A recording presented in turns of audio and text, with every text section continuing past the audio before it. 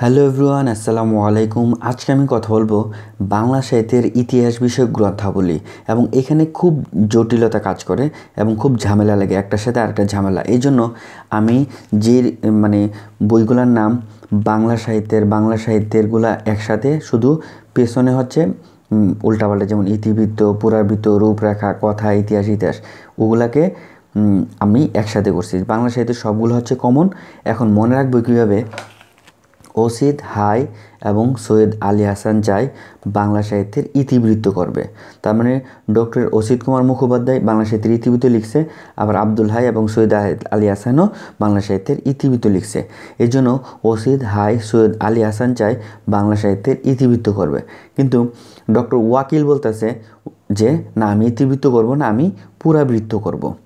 আর গোপাল, অর্থাৎ গোপালগঞ্জের লোক, সে বলতেছে আমি ইতিবৃত্ত বা পুরাবৃত্ত কোনোটাই করব না, আমি একটা রূপরেখা তৈরি করব।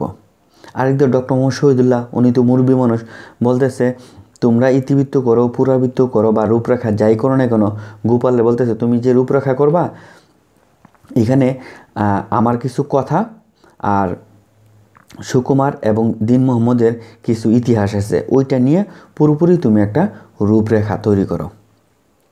আচ্ছা, তারপর হচ্ছে লোকসাহিত্য।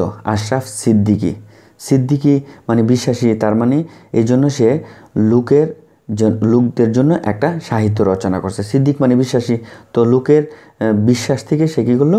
লোক সাহিত্য রচনা করলো।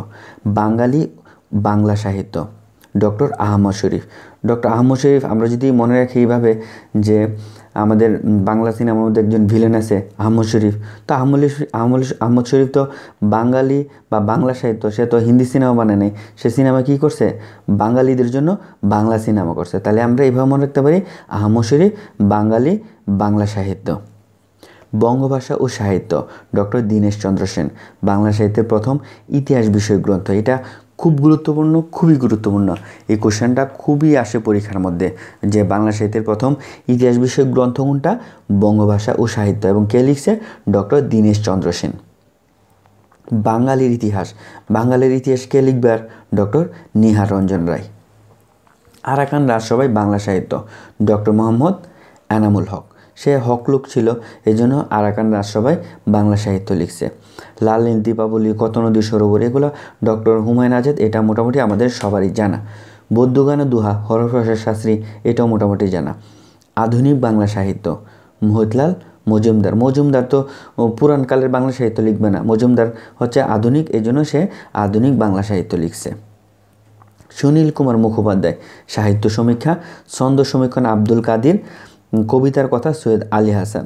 এছাড়া আছে ভাষা ও সাহিত্য ডক্টর মোহাম্মদ শহীদুল্লাহ, বাংলা ব্যাকরণ ডক্টর মোহাম্মদ শহীদুল্লাহ, বাংলা ভাষার ইতিবৃত্ত ডক্টর মোহাম্মদ শহীদুল্লাহ। এগুলো হচ্ছে ভাষাতত্ত্ব ভিত্তিক বই।